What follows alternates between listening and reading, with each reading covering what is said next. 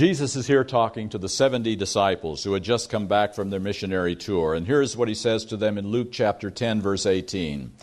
And he said to them, I saw Satan fall like lightning from heaven. Now, when did this happen? When did Satan fall like lightning from heaven? And of course, we answer quickly, when he sinned and got kicked out of heaven. And so we're going to stage one. Here's the passage we usually think of in Revelation chapter 12, verses 7 to 9. And war broke out in heaven. Michael and his angels fought with the dragon, and the dragon and his angels fought, but they did not prevail, nor was a place found for them in heaven any longer. So the great dragon was cast out, that serpent of old called the devil and Satan, who deceives the whole world. He was cast to the earth, and his angels were cast out with him. Now notice, when we make this connection here, we are actually equating two different phrases. Jesus said that Satan fell, but here in Revelation 12, it says that he was cast out. So, is that right? Are these two phrases equivalent? Now, before we move along, please notice the Bible reference. It is Revelation chapter 12, verses 7 to 9.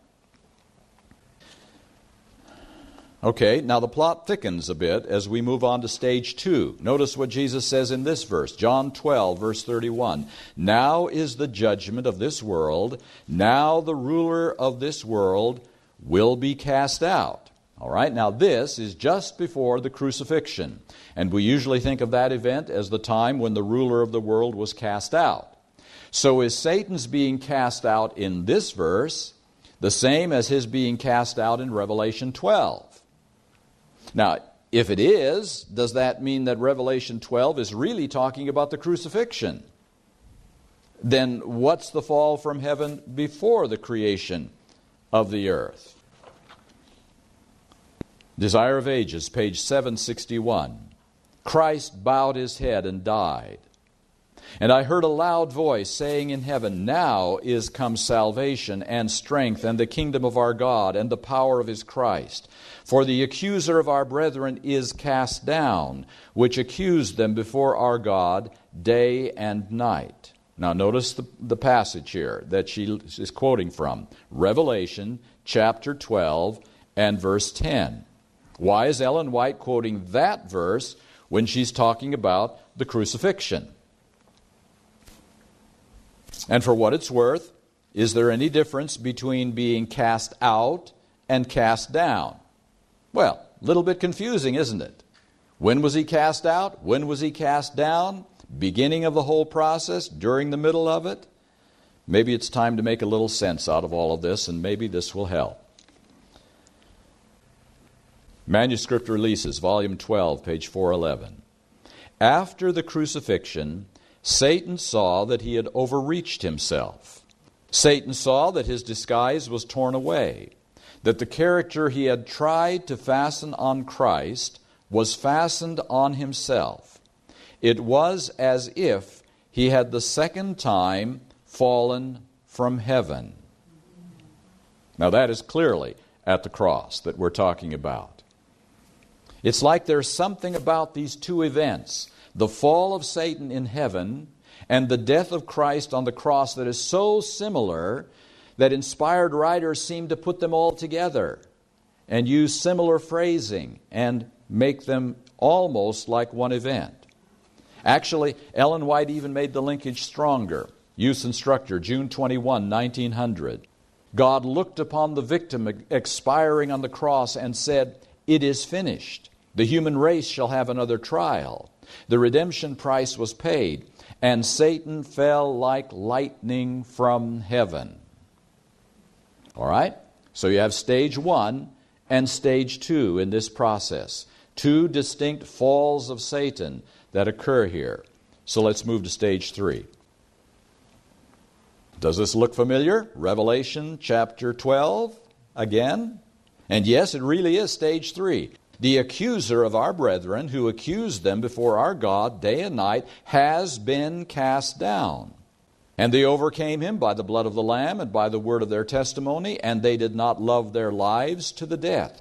Therefore rejoice, O heavens, and you who dwell in them. Woe to the inhabitants of the earth and the sea, for the devil has come down to you, having great wrath, because he knows that he has a short time. Now let's focus on a few particulars right here. The accuser of our brethren has been cast down. Has been cast down. And there is a group of people who have beaten the devil. They overcame him, placing their lives at risk in the process. Their lives were at risk of death in this process.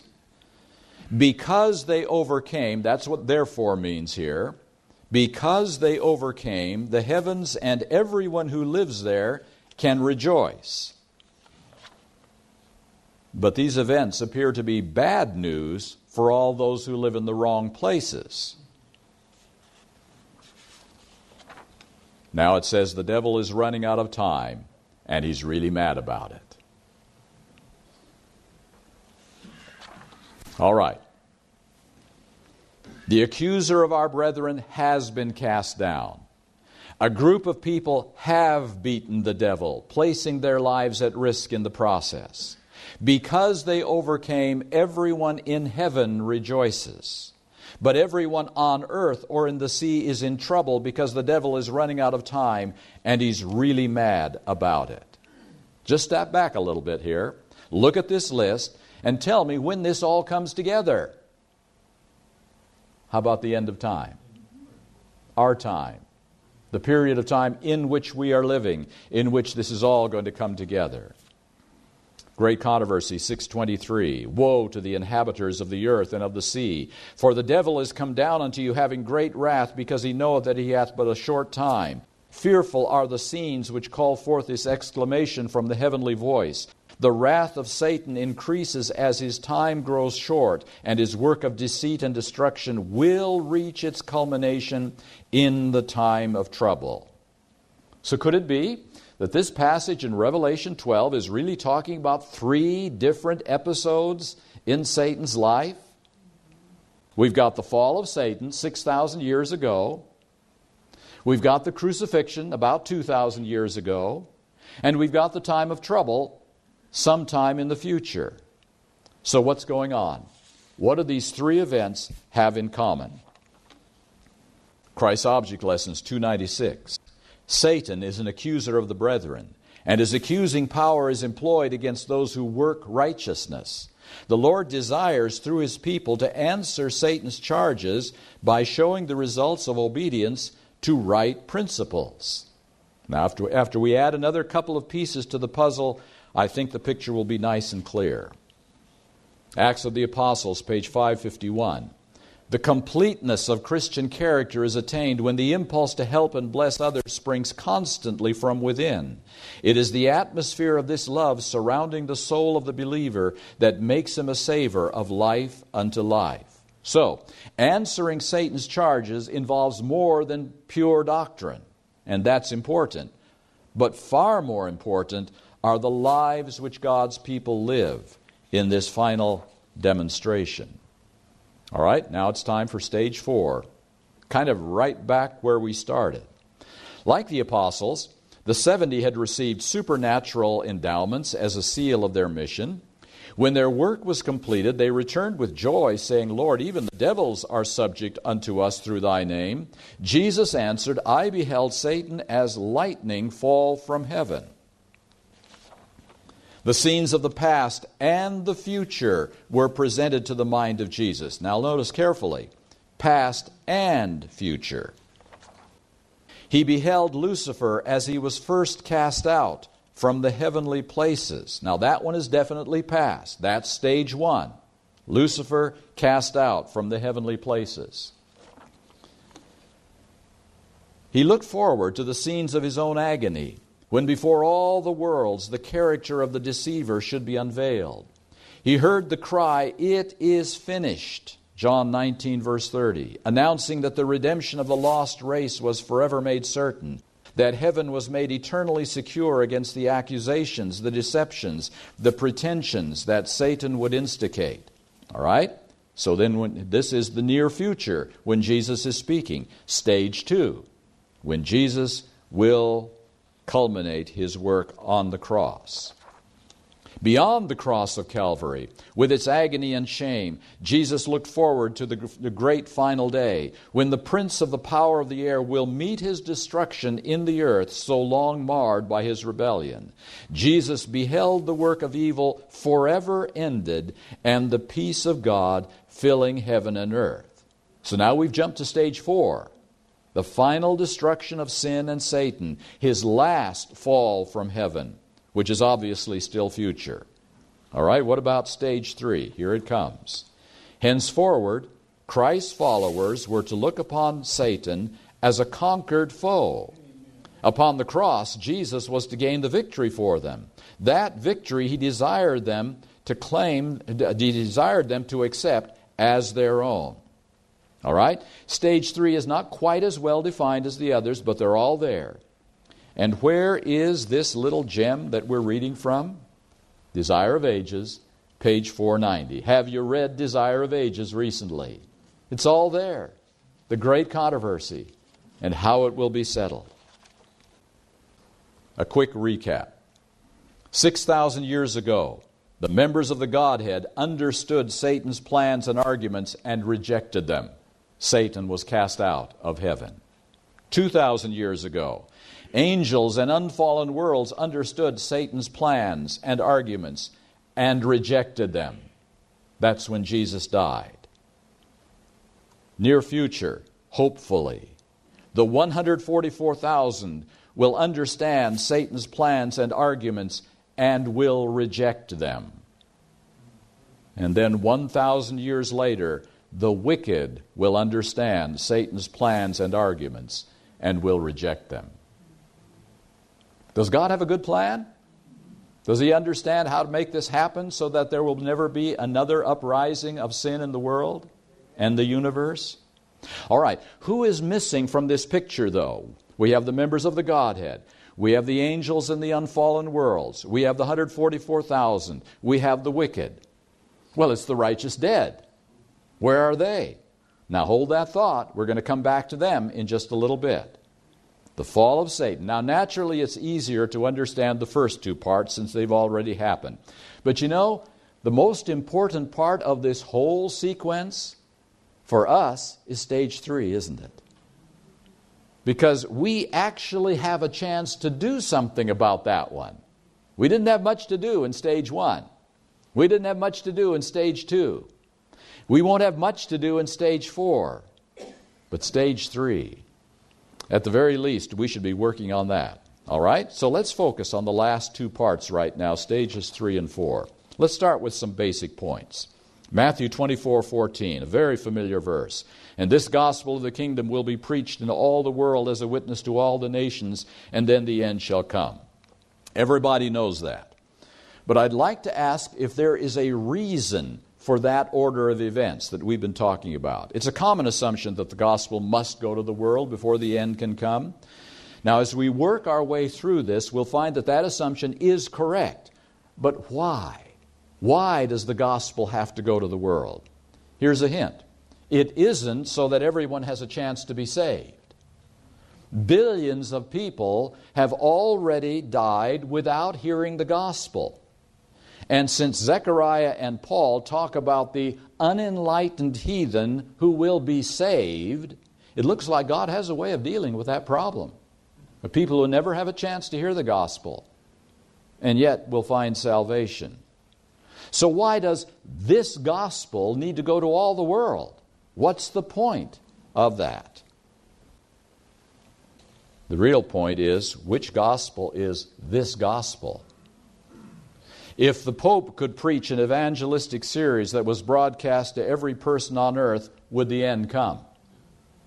How about Benny Hinn, or Pat Robertson, or James Dobson, or Joel Osteen? Ted Wilson, or Dwight Nelson, or Doug Batchelor, or Mark Finley. The point is, this gospel has to be complete, mature, and powerful enough to bring on the end.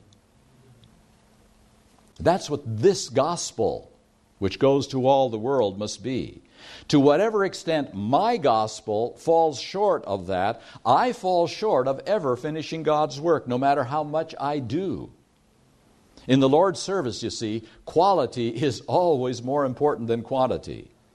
Our failure, my failure, to master the science of salvation is the greatest holdup in the great controversy today. And Scripture talks about that holdup in the Lord's plans.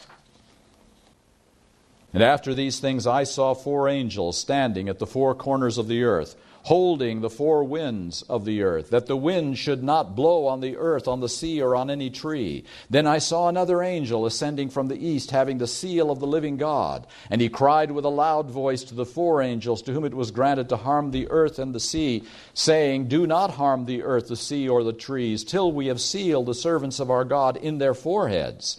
And I heard the number of those who were sealed, 144,000 of all the tribes of the children of Israel were sealed. So, what's the holdup? The sealing is holding up God's plans.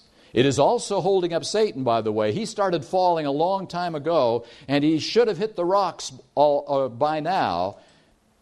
But it's only because we're not ready. I'm not ready for the sealing that he seems to still be floating down and hasn't fallen completely yet. All right, why can't God's plans go ahead without the sealing? What makes this sealing so necessary? What does it accomplish? Let me toss another verse into the mix here. Ephesians chapter 3, verse 10. To the intent that now the manifold wisdom of God might be made known by the church to the principalities and powers in the heavenly places. Notice it says here, by the church. Somehow the church, people like you and me, will provide a demonstration of the manifold wisdom of God that is so different than anything else the world has ever seen, that the principalities and powers in the heavenly places will learn something new. It's quite a thought. That demonstration is to be made through the sealing. So now we can say that it is the need for the demonstration of the wisdom of God that comes through the sealing of the 144,000 that is holding things up. That looks like a pretty loaded question, doesn't it? What is the wisdom of God? Almost a presumptuous question. After all, who am I to be talking as if I understand the wisdom of God? Well, bear with me a little bit. Let's consider what we can learn by asking 4 questions about this specific part of God's wisdom that is to be demonstrated to the principalities and powers of the heavenly places by the church. What plans are being held up? What wisdom of God could possibly require demonstration? What specifics need to be demonstrated? And can the sealing demonstrate what is needed? We're just going to walk our way through these in order. So our first question is obviously, what plans are being held up? Well, the plans we started out talking about, the end that is to come after the gospel goes to all the world. In other words, everything from the sealing on. That's what's being held up. And 5 big items stand out. The close of probation, the time of Jacob's trouble, the second coming, the reward of the righteous, the destruction of the wicked. Those plans are being held up. They are waiting. Okay? Hold that thought a little bit. We'll go to our second question. What wisdom of God could possibly require demonstration? Now remember, this is for the benefit of the principalities and the powers in the heavenly places. Now that's a loyal audience. Don't they trust him? Reward of the righteous, destruction of the wicked. Now, not coincidentally, these last 2 items on the list we just looked at previously come to mind again, and for good reason. Satan has been complaining about God's plans on these 2 issues for several thousand years. And the unfallen inhabitants of the heavenly places have a stake here as well. Remember, sin began in heaven. Lucifer was once their friend. Angels have good reason to make sure that God's plans, number 1, don't endanger heaven. And number two, that he doesn't execute the wicked needlessly. There are questions that need to be answered. Remember our third question now. What specifics need to be demonstrated? Suppose a teacher gave a math test and everyone flunked. Suppose the teacher announced later that 7 students would get passing grades anyway.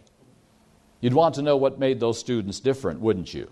And the teacher said, it's because they have blue eyes. Would you think that was fair? Especially if you didn't have blue eyes. The problem is that blue eyes have nothing to do with math tests. Just not a good reason.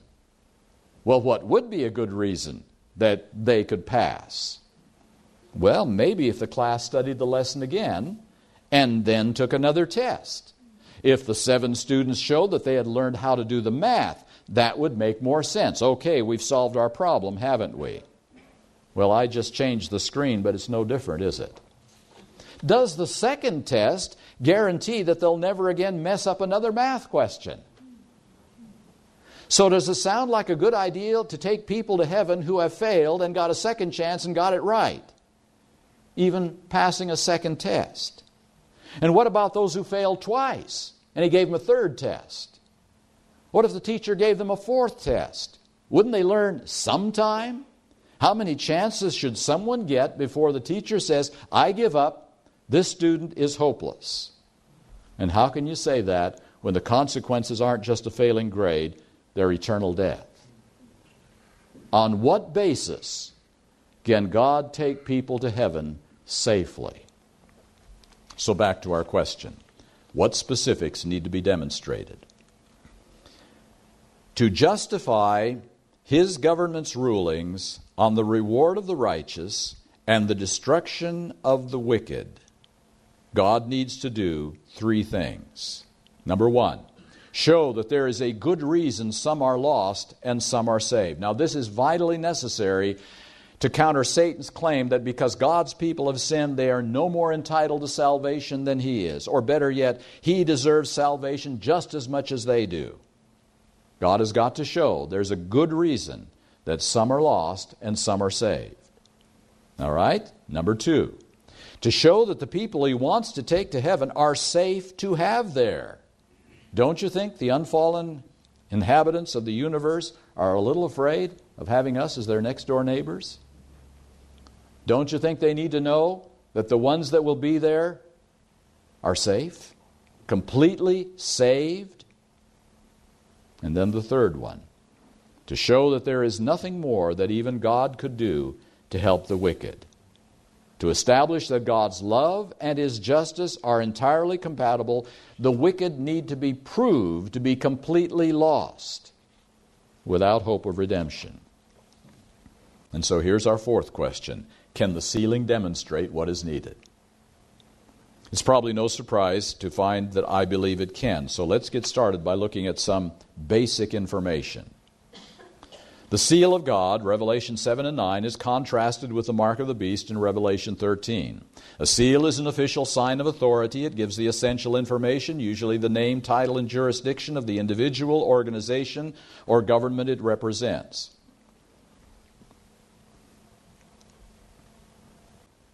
All right? This information is found in the Sabbath commandment, the name, the Lord, the title, the Creator, the jurisdiction, heaven and earth. The mark of the beast is readily identified as the claim to have changed the Sabbath to Sunday. And then in the little book, The Faith I Live By, page 287, a settling into the truth so they cannot be moved. All right? So far, so good. The Sabbath is the seal of God's government. Knowledgeable and determined opposition to God's authority in the form of Sunday exaltation is the mark of the beast.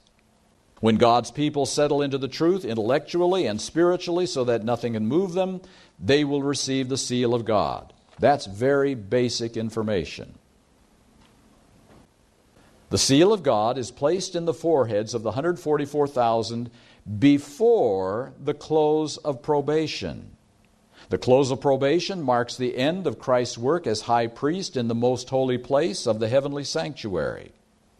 Now, I used to think that the seal of God was sort of a diploma, a sort of heavenly good housekeeping seal of approval. But it finally dawned on me that the seal is given before the final test. Teachers don't do that.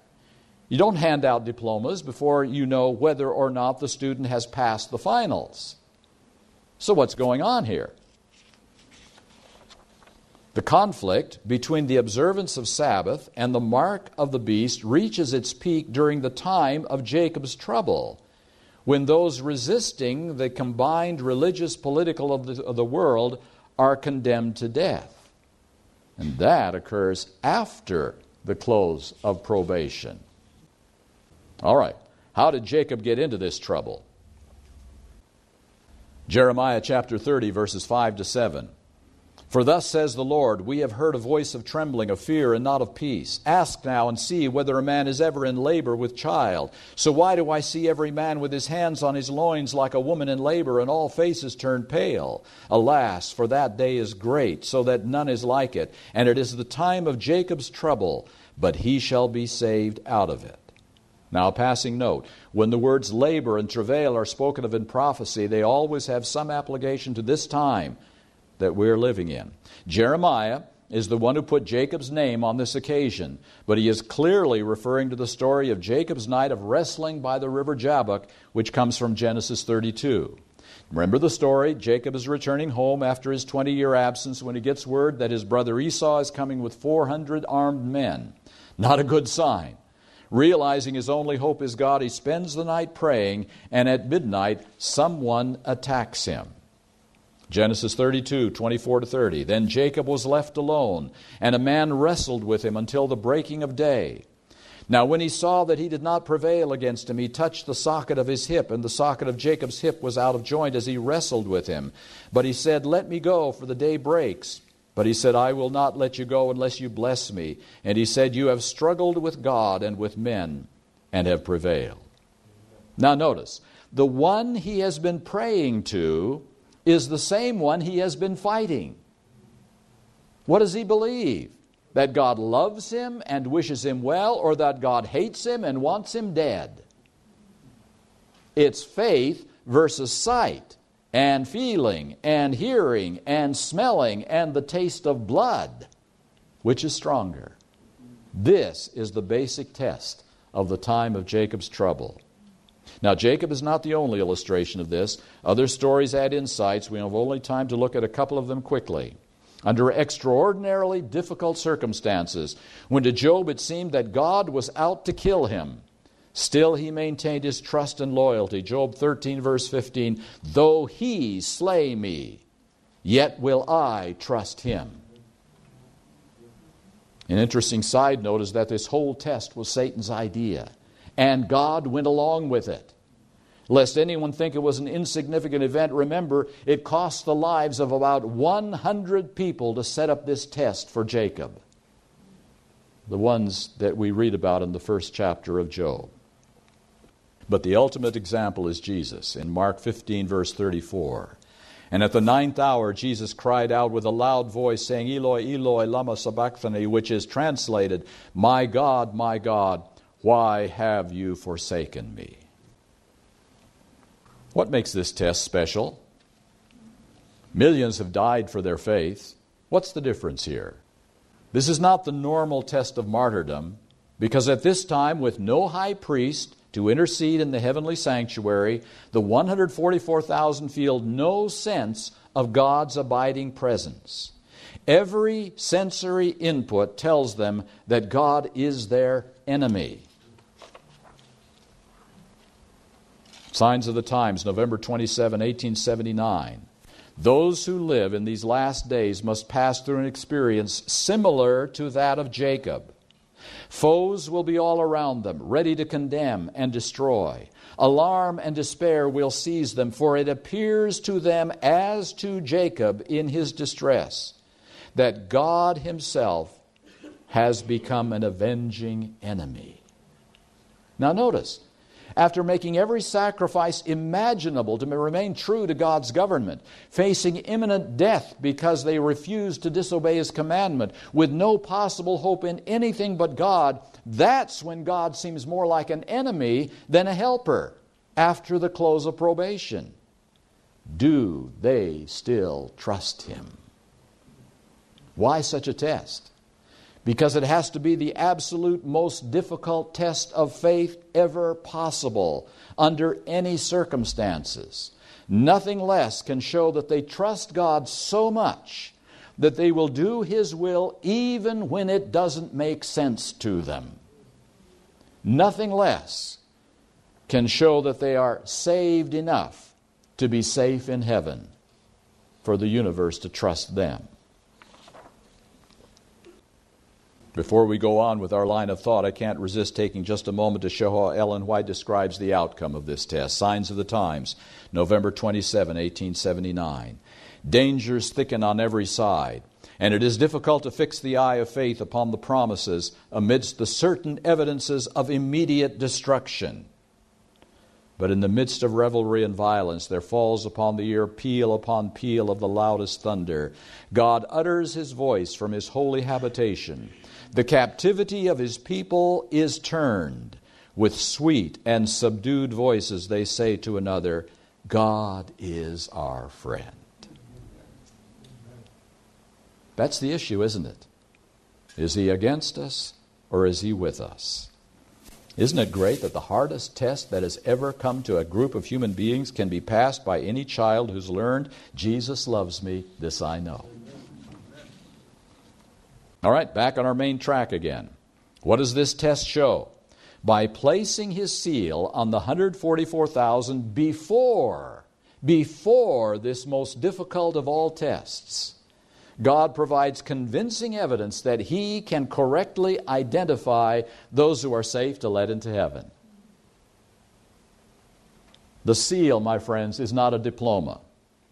It's a demonstration of God's wisdom that helps His loyal subjects feel more comfortable with people like you and me coming to live as their next door neighbors. But it does more.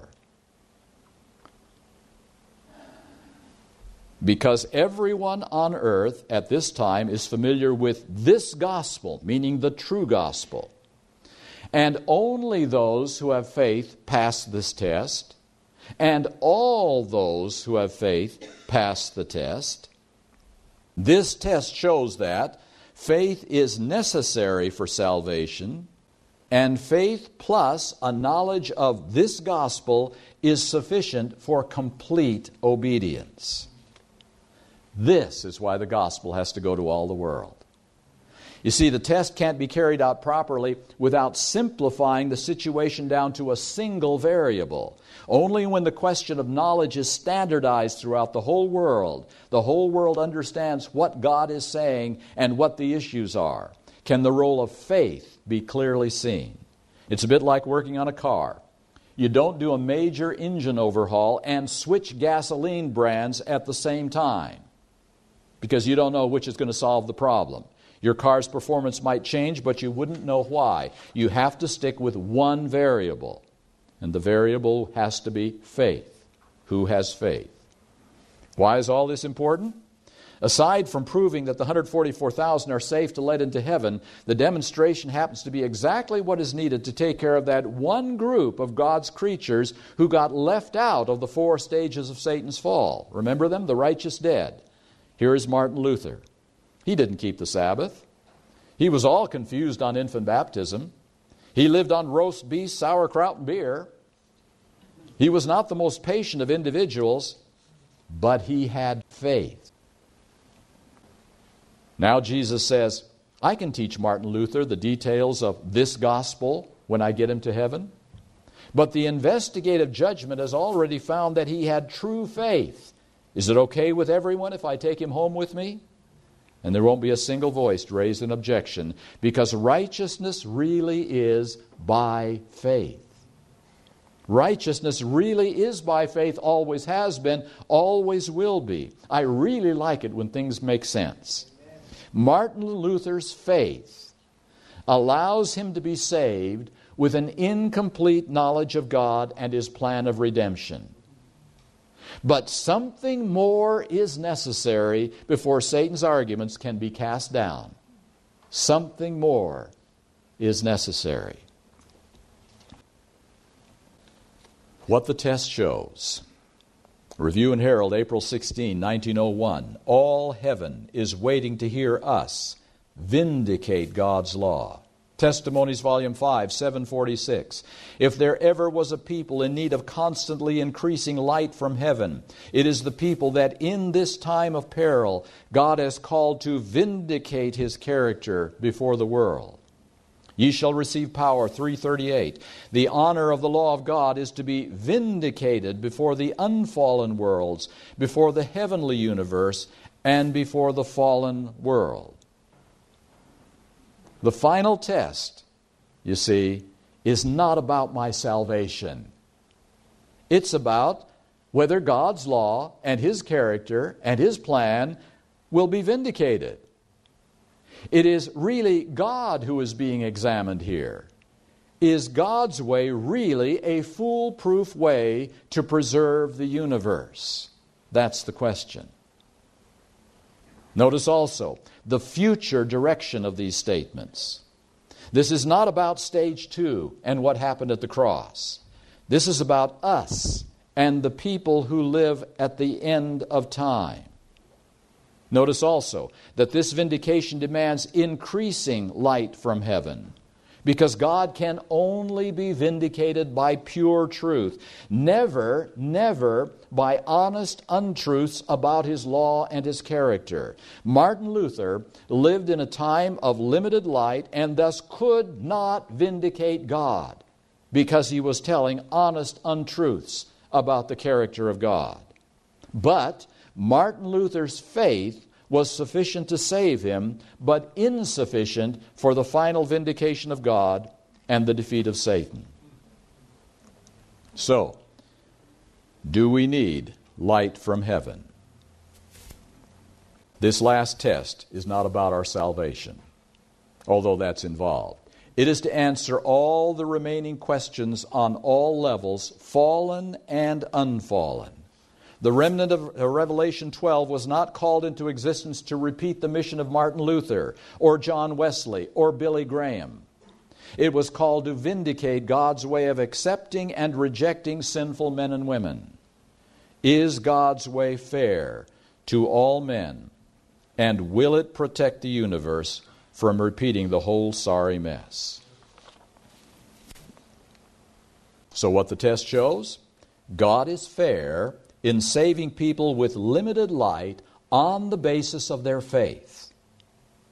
The sealed final generation shows that true faith will lead to obedience to complete light when it is available.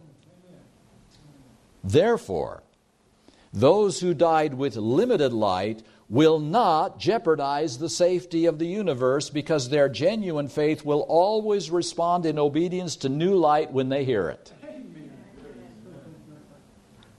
The ultimate mission of the last prophetic church is not to be saved, my friends, or even to lead others to salvation, although both of these goals will be accomplished by them.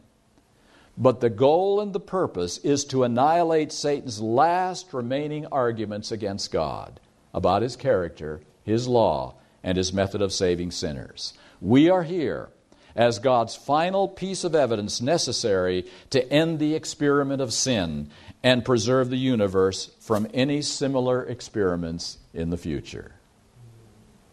But we're not quite done. Fast forward 1,000 years.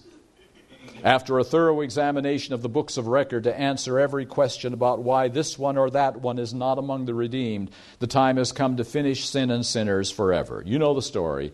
Jesus descends on the Mount of Olives. The earth splits to create a great plain. The New Jerusalem comes to rest. Soon the wicked are raised to life. And after a period of unknown duration during which they prepare their weapons and organize their forces, they are finally ready to attack the city. At last the order to advance is given, and the countless host moves on. An army such as was never summoned by earthly conquerors, such as the combined forces of all ages since war began on earth could never equal. Satan, the mightiest of warriors, leads the van, and his angels unite their forces for this final struggle. Kings and warriors are in his train, and multitudes follow in vast companies, each under its appointed leader. With military precision, the serried ranks advance over the earth's broken and uneven surface to the city of God. By command of Jesus, the gates of the New Jerusalem are closed, and the armies of Satan surround the city and make ready for the onset. You recognize that from the Great Controversy, page 664. Now, up to this point, I don't know of any means by which God has shown the universe that it's absolutely impossible to reclaim those who have rejected faith. Well, what about the little old lady down the street who grew pretty roses and gave cookies to the neighborhood children but never accepted Christ? Yes, the book of records shows a lot, but isn't there some way to reach her? A second test, a third test, a fourth test, one more chance? Wouldn't you ask during the millennium? Wouldn't you care? Would Jesus, the one who is the same yesterday and today and forever, the one who said, "Whoever comes to me, I will by no means cast out," the one who has no pleasure in the death of the wicked, would Jesus let a repentant and trusting sinner in? So, one more thing needs to be revealed. As soon as the books of record are opened, and the eye of Jesus looks upon the wicked, they are conscious of every sin which they have ever committed. They see just where their feet diverged from the path of purity and holiness, just how far pride and rebellion have carried them in the violation of the law of God. The seductive temptations which they have encouraged by indulgence in sin, the blessings perverted, the messengers of God despised, the warnings rejected, the waves of mercy beaten back by the stubborn, unrepentant heart, all appear as if written in letters of fire. Above the throne is revealed the cross, and like a panoramic view appear the scenes of Adam's temptation and fall, and the successive steps in the great plan of redemption. From Great Controversy, page 666. This panorama, this visual demonstration in the sky in which every individual will see what God did to save him or her and what they did to reject His love. It is now evident to all that the wages of sin is not noble independence and eternal life, but slavery, ruin, and death. All see that their exclusion from heaven is just. Those who have united with Satan see the total failure of his cause. Satan sees that his voluntary rebellion has unfitted him for heaven. His accusations against the mercy and justice of God are now silenced. And now Satan bows down and confesses the justice of his sentence. Every question of truth and error in the long-standing controversy has now been made plain.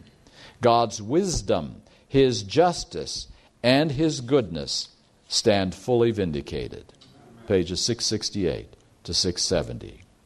You see, in all that multitude outside the city, not one can be found who has faith in God's love. As the faithful 144,000 pass the hardest of all tests and show the power of faith, so the faithless wicked fail the test and show their total depravity. And finally, the entire unfallen universe knows there is nothing more that even God Himself could have done to save them. More time will not help. Miracles will not help. Additional demonstrations of love and patience will not help. Great Controversy, page 671, says, notwithstanding that Satan has been constrained to acknowledge God's justice and to bow to the supremacy of Christ, his character remains unchanged. The spirit of rebellion, like a mighty torrent, again bursts forth. He rushes into the midst of his subjects and endeavors to inspire them with his own fury and arouse them to instant battle. But of all the countless millions whom he has allured into rebellion, there are none now to acknowledge his supremacy. His power is at an end. And with this evidence before them, the Bible says that every knee shall bow and every tongue confess the justice and the righteousness of God. Now finally, all that must be demonstrated has been shown, and it is time to end the conflict. The choice is ours, my friends. Isaiah 45:22-24, look to me and be saved, all you ends of the earth. For I am God and there is none other. I have sworn by myself. The word has gone out of my mouth in righteousness and shall not return, that to me every knee shall bow, every tongue shall take an oath. He shall say, surely in the Lord I have righteousness and strength. To him men shall come, and all shall be ashamed who are incensed against him. That's what has to be demonstrated. That text has to be fully demonstrated before the great plan can come to an end. God has told us what to expect. It shouldn't be a mystery to anyone who reads the Bible. We are here as the final piece in the great puzzle called the Great Controversy between Christ and Satan. Who is doing it right? Who can you trust? Who do you believe? Is God really handling it right? That's our purpose. That's our mission. Nothing else is really relevant except that. And the only question left for us is a simple question. Do we have faith enough to obey? Do we have faith that will lead to total obedience? Do we trust God without questioning, even when we don't understand, even when it seems like He's no longer on our side, and it's all over for us? Will we be on the inside of that city, my friends? That's all that matters. On the inside, not on the outside. Let us kneel as we close this. Father in heaven, this has been a very long and agonizing process. From the first day that Satan was cast out of heaven to the time when Jesus died on the cross, and now we've come 6,000 years down in human history. Lord, you have placed us here on this earth with the most important part yet to be demonstrated of how this can all end. Father, may we understand. May we understand what's at stake right here. May we realize that we are here to demonstrate, to prove to the unfallen universe and to the fallen world that you, God, can be trusted, no matter what the outside evidence shows. That even though things don't make sense to us, that you will deliver and prove your way to be right. So, Lord, help us to be on that side. May we have the sense of who we are and why it is important that we are here. May we participate in this final vindication of your name, without which there can be no end to the plan that Satan has devised. May we realize how crucial this generation is to the final events of earth's history. And may there be nothing more important to us than receiving the seal of God as your promise that this is a people safe to take into heaven. And I pray this because Jesus has promised it, and we have faith that his promises come true. In his name, amen.